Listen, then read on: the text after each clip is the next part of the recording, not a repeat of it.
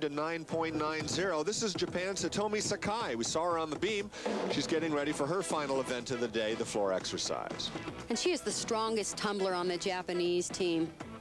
She opens with a full twisting double back.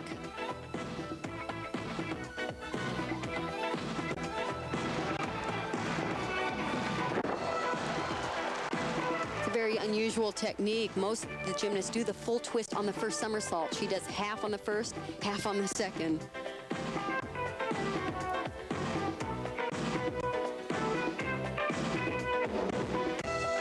Her choreography is not up to the level of her tumbling, however. Here's her middle pass. It's a front flip through to a double back.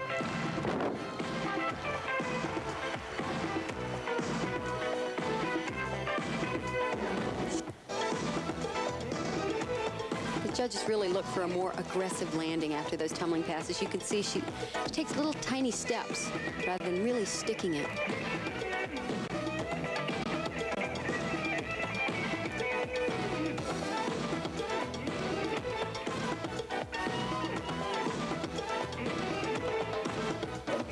Her final tumbling run is a double back.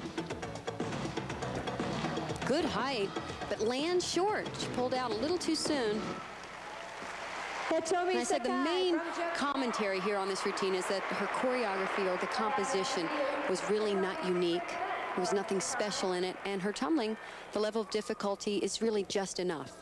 As you mentioned, Kathy, this is the full twisting double back. It does look like a half in the first flip and a half out in the second flip.